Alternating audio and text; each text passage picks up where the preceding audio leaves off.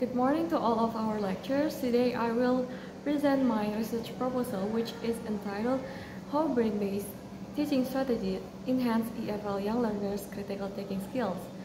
Before I continue my presentation, let me introduce myself.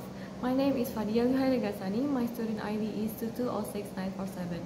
Let's face it, you're a teacher about to have your first time teaching your EFL young learners, and vice versa with the children who have known English since elementary schools, but some haven't, and this is their first time.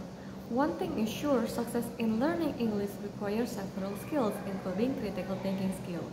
At this point, teachers must understand the different characters of students and teach them in a fun way to achieve learning objectives.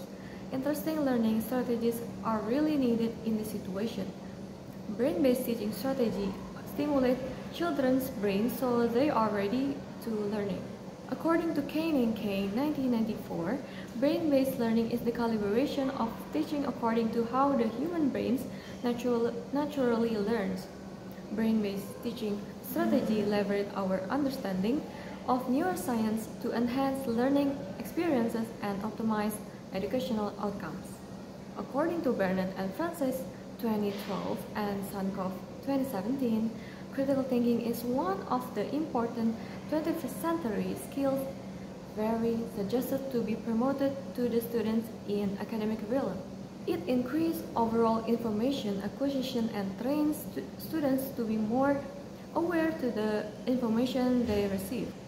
This research involves specific methods such as classroom observation, interviews with teachers and students, and document analysis that are useful for replicating the effect of brain-based teaching strategies and measuring critical thinking skills.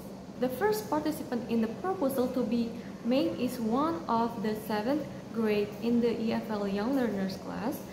The data collected was analysis and interpreted based on the theory of brain-based teaching strategy and improving critical thinking skills in EFL classes for young learners.